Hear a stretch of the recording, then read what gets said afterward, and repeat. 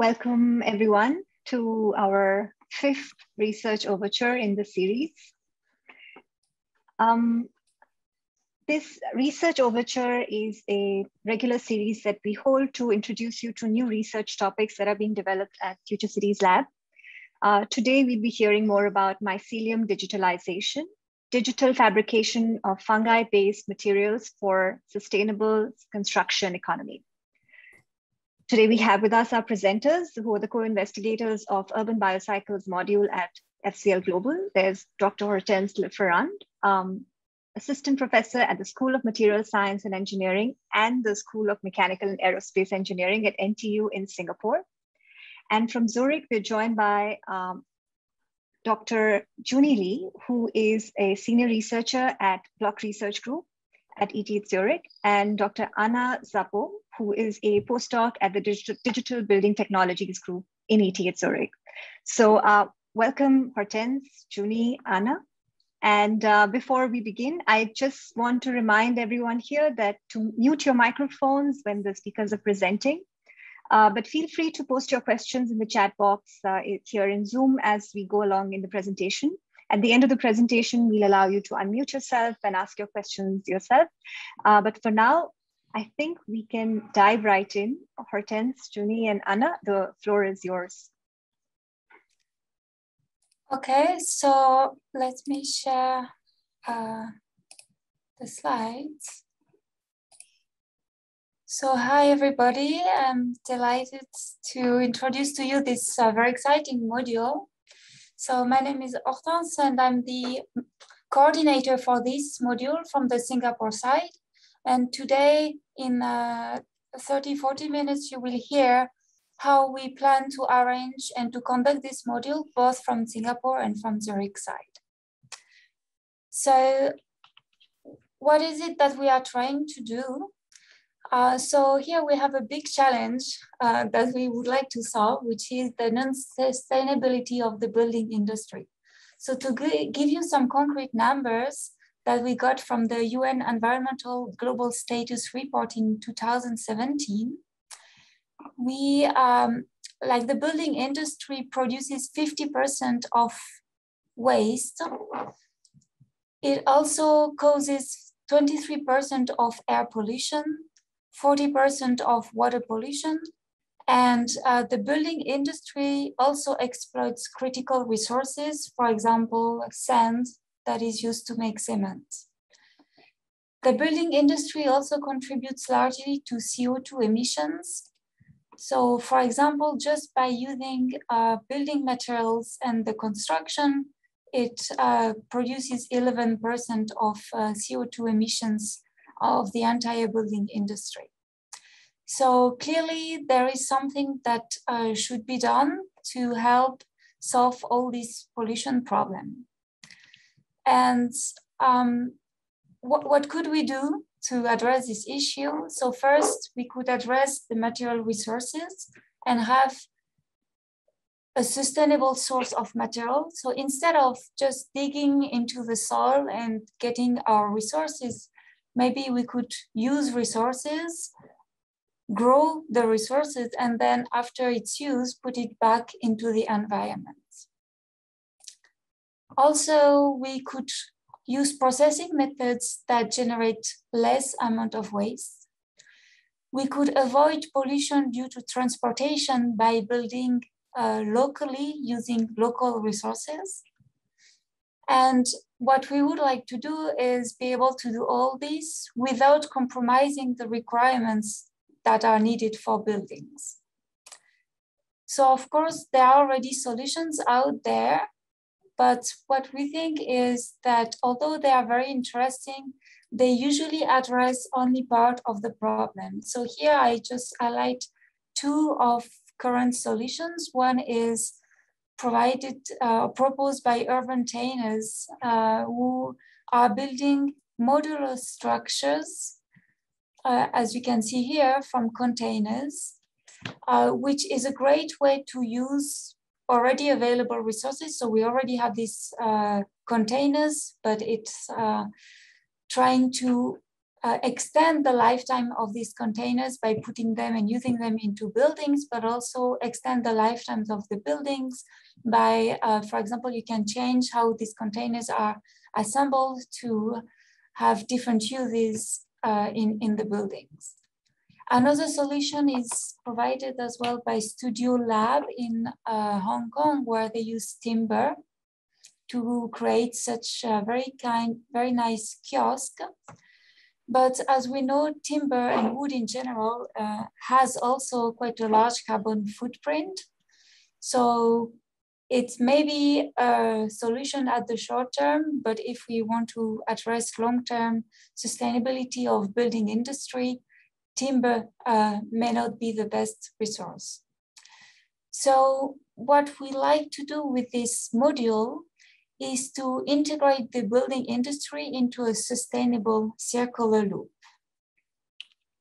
So what we propose is to use mycelium-bound composites that are grown from fungi and use it as a resource for building infrastructures. So why do we think it's very interesting? So first, because these kind of composites can grow using natural waste-based resources. So instead of using like a virgin resource like trees or plants, it can actually be use waste materials from the agricultural and agronomic sectors. Second very interesting point here is that it is actually a material that is literally grown. So you grow the fungus onto this waste, and then from this you can get the material that is interesting for our application. And combined with this sustainable resource, we plan to use additive and subtractive digital method that will also reduce the use, reduce the generation of waste. So why do we choose to work with this material and why are we so excited? Is because there has been research previously done at Singapore ETH Center under the direction of Prof. Dirk Hebel that already demonstrated the potential of this material. So the picture that you can see below are mycelium bricks that were produced at Singapore ETH Center. And what they found is that these bricks could be also assembled into structure like this so-called myco tree, which is entirely made of mycelium material and arranged together with bamboo composites. So with this preliminary research, we thought that this material is quite interesting. It is scalable and it has compressive properties that can be leveraged on into more large-scale structures. So our plan to achieve this module is to build this multidisciplinary team that we have now, which is composed of architects from essentially from ETH and KIT. So we have these groups of people, but also we have scientists. So myself on the materials side, also from KIT, Dr. Nazanin more on the biological side, and we have also engineers who are helping achieve our goals. Then we have divided the research into 4 key work packages. So the first work package is on the determination, selection, and cultivation of these mycelium-based materials to use. And this first work package will be carried at so KIT in Germany, SEC in Singapore, and NTU in Singapore. The second work package would be exploring subtractive processes to realize structural components out of mycelium. This will be done at ETH Zurich. The third work package will explore digital processes using 3D printing methods. And this will be done at ETH and at NTU, so Zurich side and Singapore side. And finally, in the fourth work package, all contributors, all researchers will have inputs and collaborate together to really provide an assessment on how this method and this material that we are researching and developing are suitable to the construction sector. So this is the global picture. So this was a challenge. What are the key ideas? Who is going to be doing the work? How we divide the work into a structured manner. And so now we're going to give you some more detailed input on what we plan to do on these specific work packages. So let me continue now on the first work package, so which is about the determination, selection, and cultivation of these mycelium-bound materials. So here the objective is to be able to supply a large amount of mycelium for the digital manufacturing. So we are aiming to the construction industry, so we need to make sure that whatever material that we can produce, we need to make sure that it is scalable to the construction sector. And then the second objective is to ensure that the mycelium that is supplied can provide the properties that are also required for the processes and for the target application. So the specific research questions that we address are, for example, which fungal species would lead to the most sustainable growth? So by this, we have to ask ourselves, can it grow quickly? Can it grow without having contaminations, without having stringent requirements for its growth? Like, can it grow in air, like normal air, without need for a specialized, sterilized environment? Second research question is, which fungal species would lead the most suitable composite properties? So some fungi leads to very good mechanical properties. Some fungi have very good surface properties like hydrophobicity, for example. And then finally, one key research question is, can we make use of local resources to integrate into the local economy? Remember, what we would like to do is to take local waste and then use it as our substrate, grow our fungi on it, and then input it into the process locally to build the material locally. So ideally, we would like to have one circle loop based in, for example, Zurich area, and one circle loop based in the Singapore area. So these might use different local resources. They might use different fungi as well. So we need to make sure that whatever mycelium is produced at the substrate level would be the best. So to do this, so we have the chance to have the team from KIT, which is also extended between ETH and Zurich and Singapore, sorry. So we have researchers from KIT who will come to the Singapore ETH Center to conduct this research in collaboration with me at NTU and my researcher here, Eugene So. And then from KIT, Dr. Nazanin and Dr. Ali Reza will work very closely to ETH to make sure that they provide the right material for them. Now, I've been talking a lot about these mycelium bound composites, but maybe your question is, what is it actually? How does it look like? So here I just want to give you the very basics on these materials. So we know fungi, right? What we know from fungi are the mushrooms. So what you see here on this picture, this mushroom that we eat, these are the fruits of the fungi. Now, if for example, if you buy this pack to grow your own mushrooms to eat, it's fun, you should do it. But what is interesting is what happens in the box. So the box here is filled with a substrate, and in this substrate, you have something that looks white, and this is the mycelium. And we are not interested in growing the fungus, in growing the fruits and the mushrooms.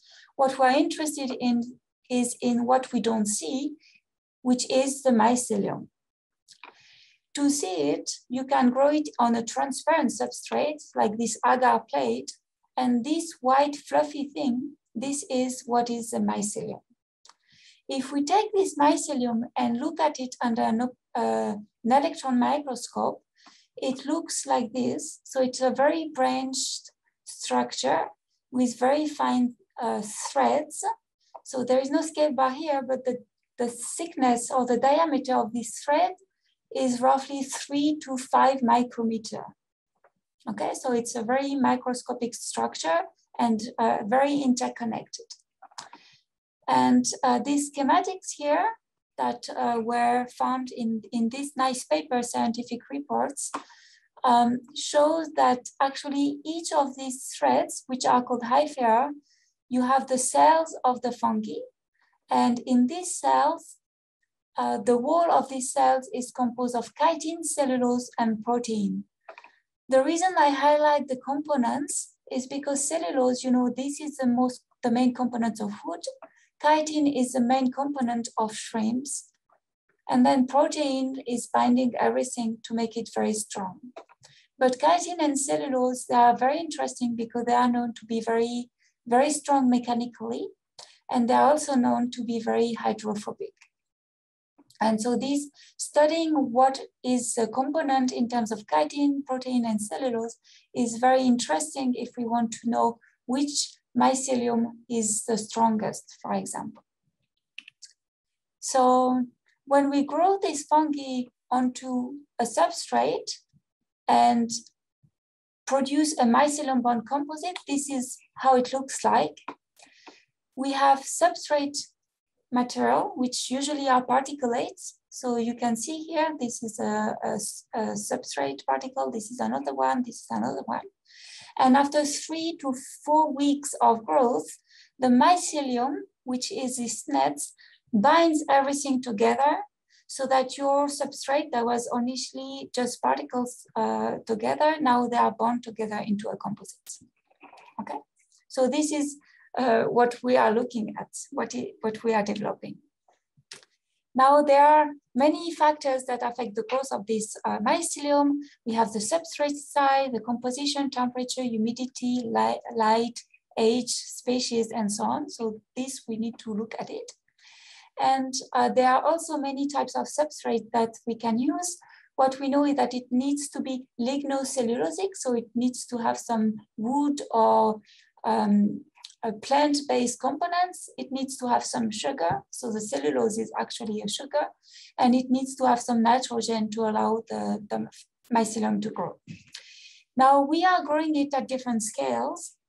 For example, ACC and KIT can grow these mycelium composites at medium scale. So here we are talking about bricks that are maybe 40 centimeters.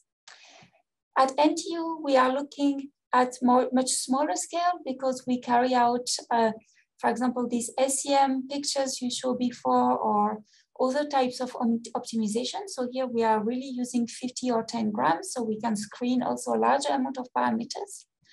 But although we can do it in smaller scale, we know for sure it can be scaled up. This is a picture from mushroom farm in Thailand where they grow it at a much larger scale. So here they grow it for the mushrooms for food, but actually they have also the bags. And so they have everything required to make these mycelium composites grown in a larger scale. So we have done preliminary results to look at the optimization for the growth. We need to make sure that we can grow a lot of it. So here in a very recent work that should come out closely soon, we have looked at a way to make it grow independently on the quality of the substrate, on the quality of the spawn that we used. So for example, if we put a little bit more of food supplements, we can make it grow. So if we don't put anything, it doesn't grow. And if we put a little bit of food specimen or food supplement, even if the mycelium and the substrate are not the best, we can make it grow. So the action plan now is to make sure we optimize substrate and growth condition, irrespective if it's Singapore or Zurich. We want to make sure we find the best fungus. make sure that we have a reliable, sustainable source of substrate locally, and then be able to provide material to be used in the subsequent work packages. So now this leads me to the next work package, and here I will hand over to Dr. Juni. So I will stop sharing so that you guys can take over.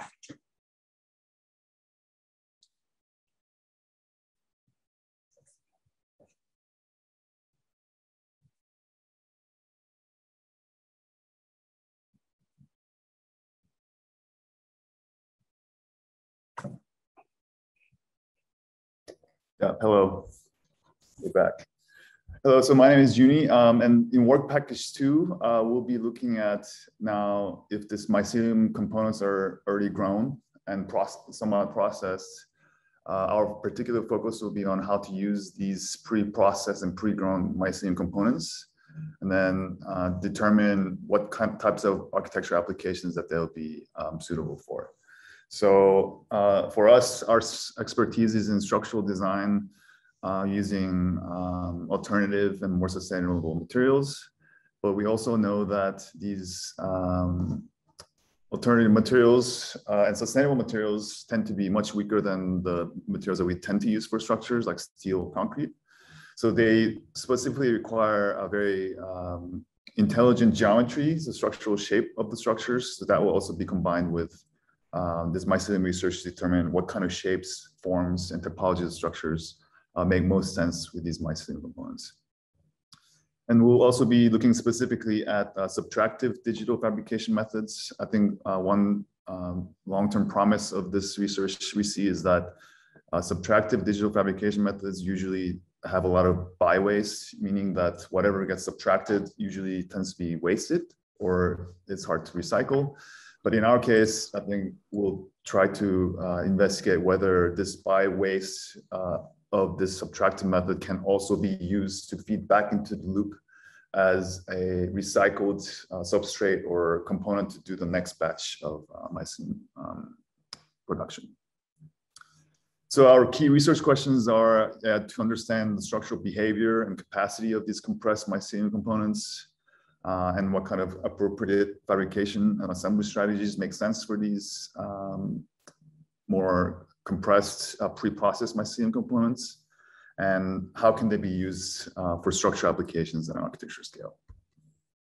So this research work package 2 will be led by Professor Block at the Block Research Group at ETH Zurich, and the full-time researchers will be myself and Selena, who's our PhD student.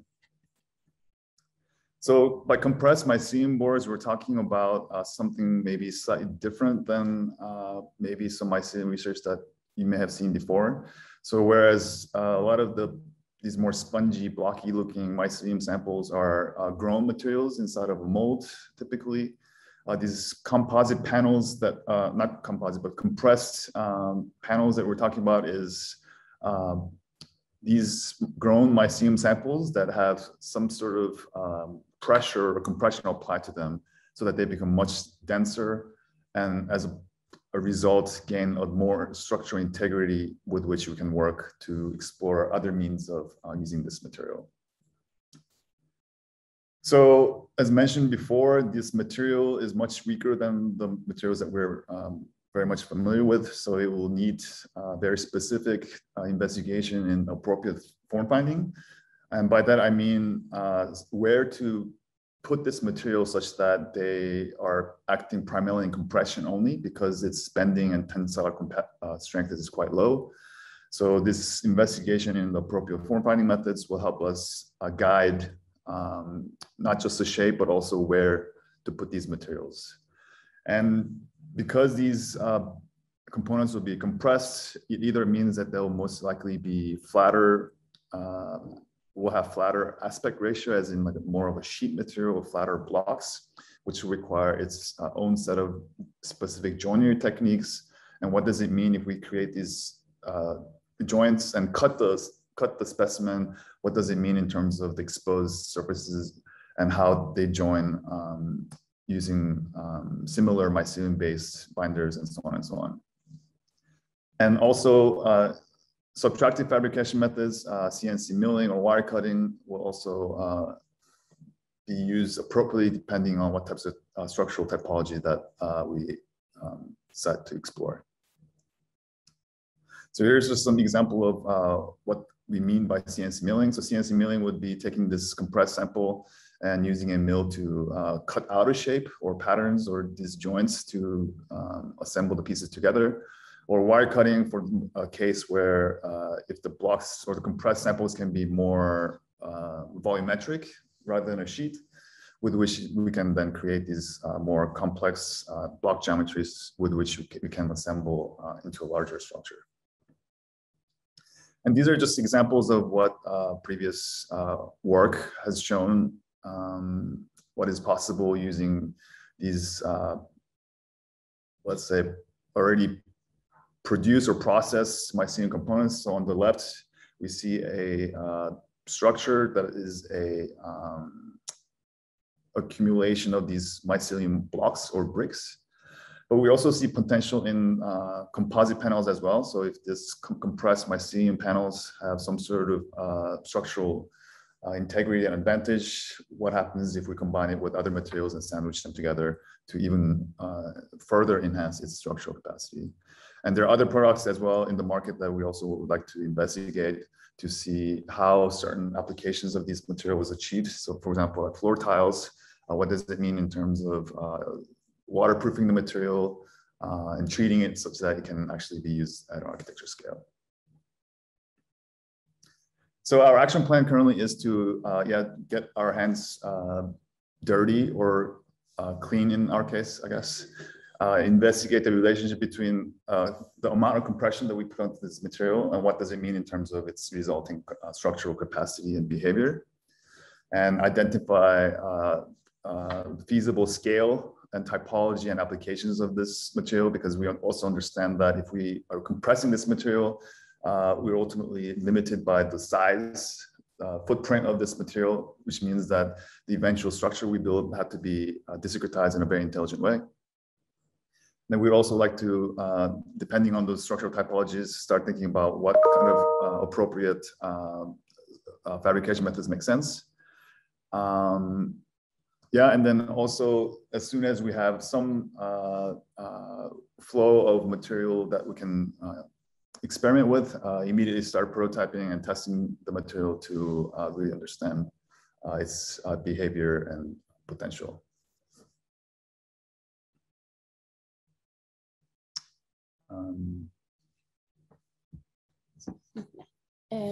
And then we are off to work package 3, which is about exploring additive methods to create architecture elements with mycelium. So there we have 2 strands led by 2 PIs.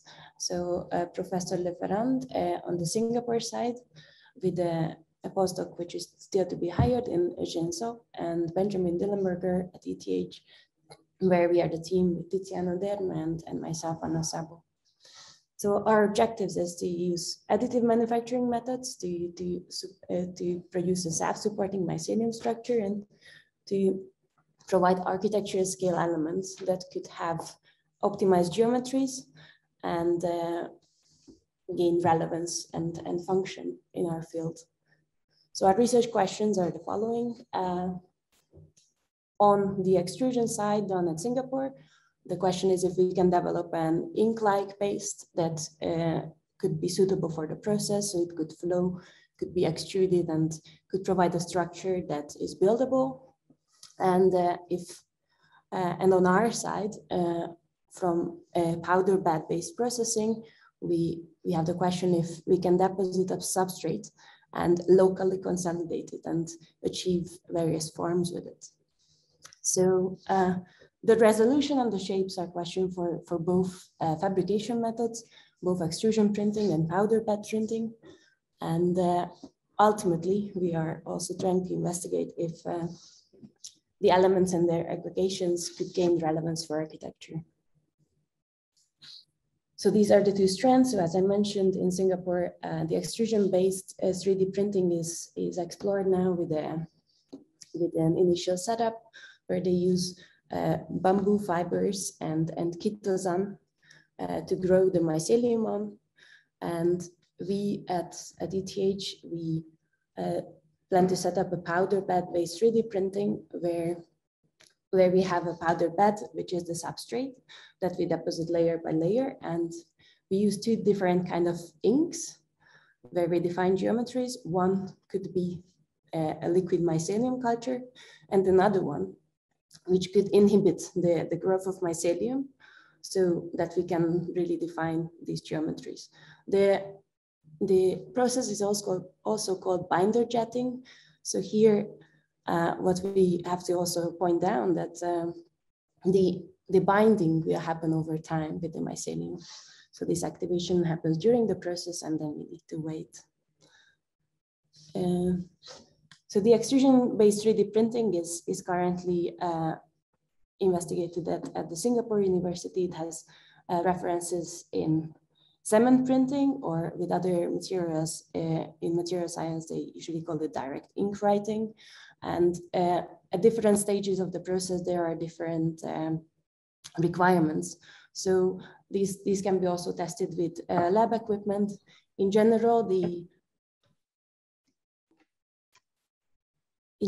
material needs to be shear thinning. So when we compress the material in these syringes, then it should be able to flow out. This is already very hard to achieve.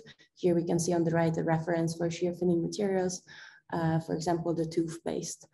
But we also have to think about that it's not only extrudability that we have as a requirement, but also after extrusion, this liquid material should be shape retaining, and should also develop a strength so that we can build consequent layers on top. The question is where we inoculate the material at which point, and how we grow the mushroom in the system. So if it is added for the ink, or if it is added after printing.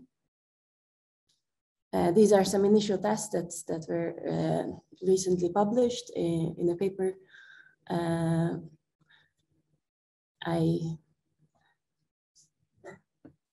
It's not very hard. Yeah, I will go to the action plan here. So it's initially the main requirement is extrudability. So to optimize an ink composition that could enhance the growth of mycelium in it.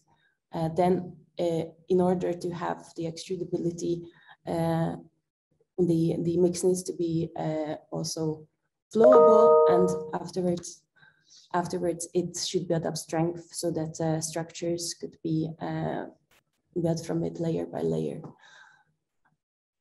The growth is also influenced by contact points and these extruded filaments. So the structural properties could also be influenced by how these extruded strands are laid down, and this will also be investigated. And obviously the material will be characterized as for the mechanical properties, which will be mainly defined by also the growth and the connection points between the substrate and the mycelium.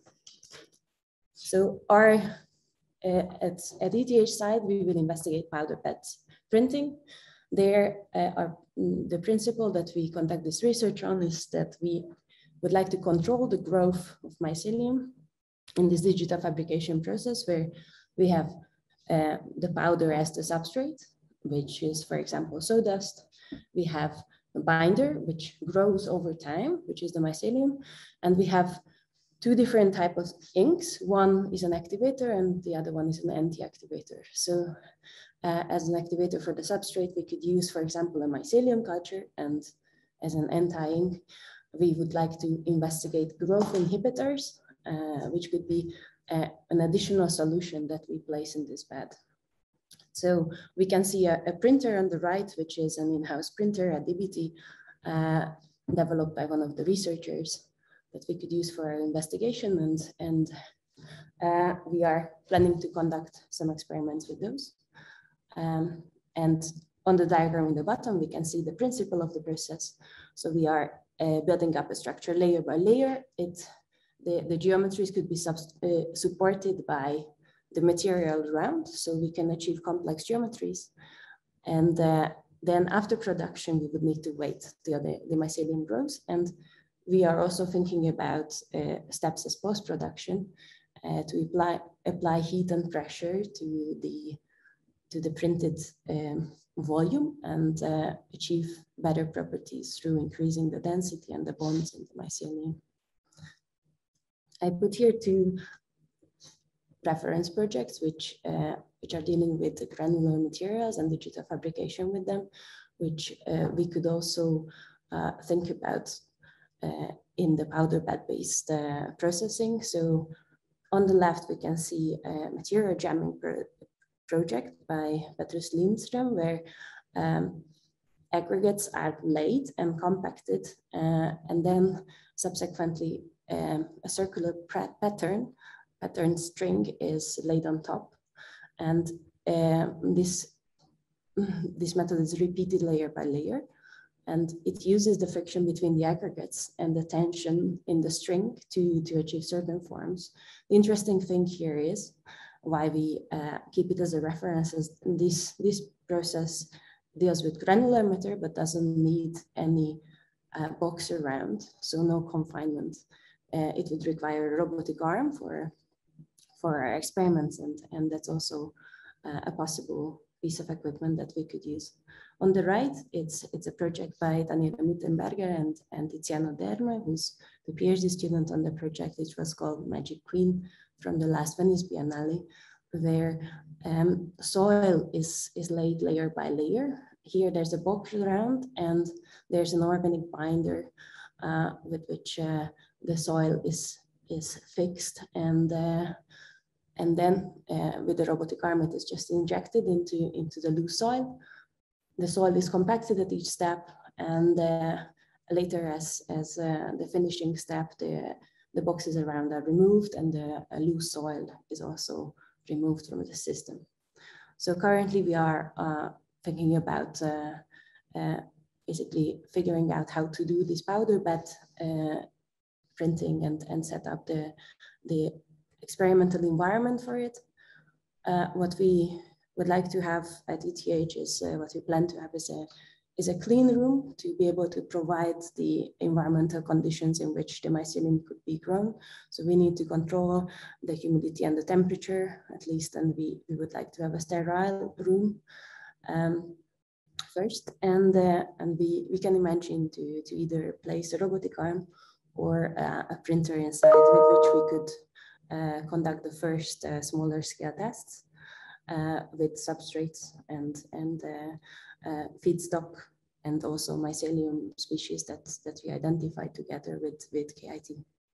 So then that leads to the action plan. So first, we will also all together go to KIT and do a study trip where we also imagine to learn more about the substrates and strains that we could start to experiment with. We will together define an inoculation strategy where to activate this. And for our small scale test that I just mentioned, what would be very interesting to test at this point is the enhancement of growth and the inhibition of growth, which would provide us with the option to produce volumetric pieces where there are certain areas where the mushroom goes and other places where it doesn't. We will also investigate deposition and compaction methods for a specific substrate that we identified before. And as I said, it can also happen, the compaction after the printing process. So we could also imagine applying pressure and trying to improve properties by that. And we will also use the in-house equipment also for building components, but also for characterization of the printed material. And then as a final goal, we would like to do functional elements and optimize designs with the fabrication process that we identify. Thanks, Anna. And then for the final work package 4, this will be done by all the research teams. So it's less scientific, but also I think you could argue that it's about the most important, because you will assess whether all of this research is really has real world impact, and how does that how might that work. So this has a lot to do with how the true real life cycle assessment of all these processes are, and what the social impact of that is, long-term and short-term as well. And in terms of how to actually push these new innovation and technologies into the industry, what does that mean in terms of the steps that we need to take, the hurdles we need to go over? And I think a lot of this research will need to thoroughly investigate its real world impact and influence in terms of waste. What does it mean in terms of growth, and the resource that might require to have this technology be impactful at a larger scale. A lot of benchmarking and structural properties, and comparing them to existing building codes, for example, and standards of construction. And I think most importantly also, if these new ways of building architecture really does go forward, what does that mean in terms of its impact on like social acceptance, for example, and on from both the public and private sectors. So that was a summary of the our research module in digitalization of mycelium. Yeah, I think we're ready to take questions. Right? Thank you. Thanks, Junie, Anna, Hortense. So feel free to post your questions in the chat box.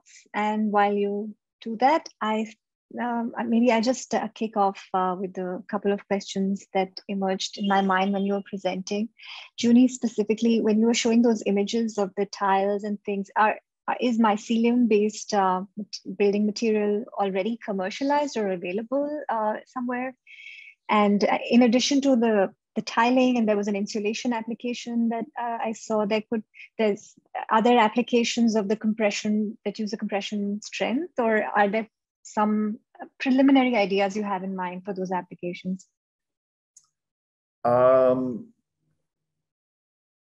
Yeah, I mean, we're just beginning to research into the state of the art to see which applications have used this particular technique of compressing the mycelium components.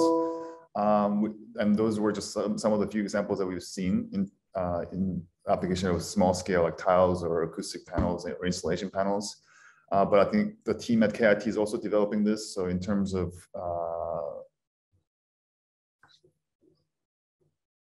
I think it's actually really at the forefront of its area of research. So we're actually visiting the lab at KIT in a few weeks.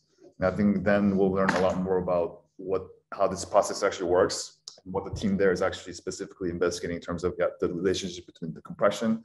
How is this compression applied? When is it applied?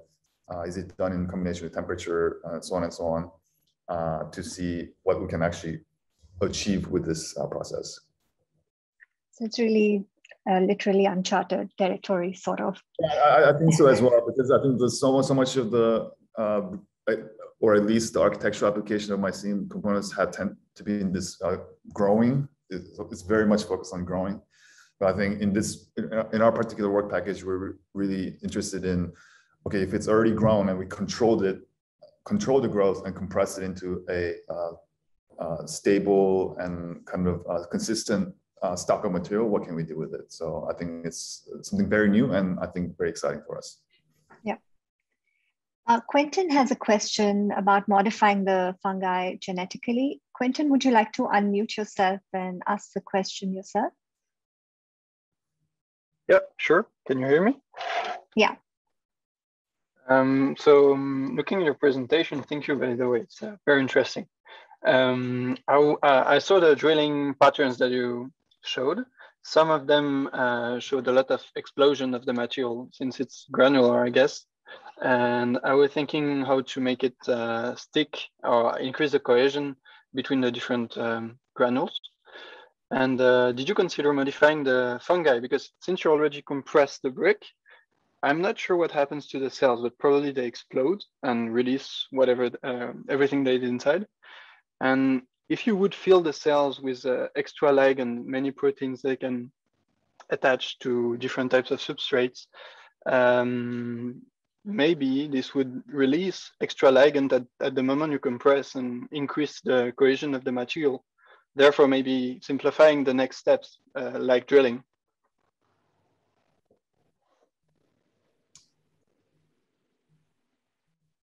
Yeah, I think that's a great advice. Actually, I think this is certainly something that we'll investigate because, yeah, I think it also means that if these compressed mycelium components are dead, let's say, mycelium, then it will really, I think, be almost it's the same as if you would just CNC mill like a MDF wood board or OSB board.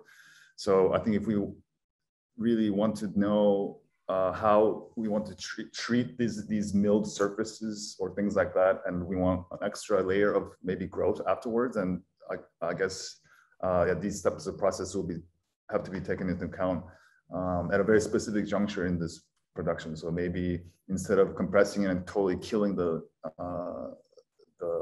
substrates or cells, maybe yeah, the milling could happen somewhere in between as well. So yeah, these are all just open questions that we're very excited to address. If I may just chip in on this, because I really like the question. I was thinking of it myself, maybe not exactly for the compression, but you know, the fungi, to grow on the substrate, it has to secrete some enzymes, right, to break down the substrate and digest it. And actually, before it secretes these enzymes, it also secretes some proteins that are, you know, amphiphilic and that have specific bonding properties to the substrates. So I think engineering bioengineering the fungi or modifying whatever protein they would express, for example, more of these binding proteins would be indeed extremely interesting. So I think you're bringing up a very interesting question here. Thank you. Thanks. I see Sasha raising her hand. Sasha, would you like to unmute yourself? Yeah, thank you very much for this really interesting conversation and presentation. Now I'm wondering, you started at the beginning with a, let's say, kind of comparison that so the building industry is running into the wrong direction, which I absolutely agree with you, and we have to look and seek for new methodologies, for new processes. And one of yours, I think, is really interesting, is this self-growing idea of this fungus or fungi. And my question is, so do you still compare your fungus growing and then at the end being used for the building industry? So in comparison to other building materials, there is big questions about cement at the moment. I'm sure Philip is really involved within all that, the consumption of water. The fungus needs water to grow. I think this would be interesting to know. You don't have to answer this now, but it's just a kind of a little concern to make it more valuable, to make it stronger, what you are doing, that you are better than others. When you look at the farming, one knows that to grow a kilo of salmon needs 1/3 of the water than growing 1/3 of a cow, right? A kilo of a cow. And so these are questions which nowadays are quite relevant.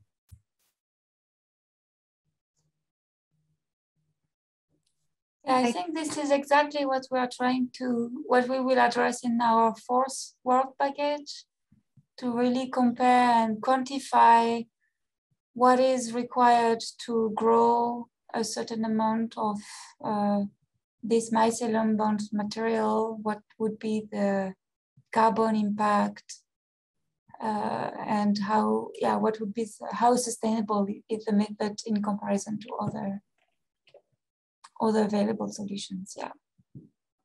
That's okay for me. Just keep an eye on it, because I think other people will ask you that. So at the midterm review, at least. Okay. I think Stephen is asking a similar question. Both the directors have the same direction that they're thinking in. Stephen, would you also like to unmute yourself and raise asking it? the question sooner than you might think. It's the same question, really. But I was struck by your opening comment, Hortense, when you opened up with the kind of comparison to timber. And I'm just interested in the relative carbon intensity of timber and whether that's associated with industrialization of timber production, and therefore mycelium has a different kind of system, you imagine, or is there something much more sort of biological about and more sort of chemical about that claim? What's the advantages, quite simply, of mycelium over another biomaterial like timber? So here I was just thinking, timber, you need to cut the forest, right? You need to cut a tree, and then it takes a long time for this tree to regrow. In the case of mycelium, you don't cut anything. You don't have to exploit new resources. You don't have to grow plants specially for this. You can use already waste that is around. Although it has some wood, but there are many industries that produce sawdust, for example, and this sawdust is just burned. Usually they don't do anything.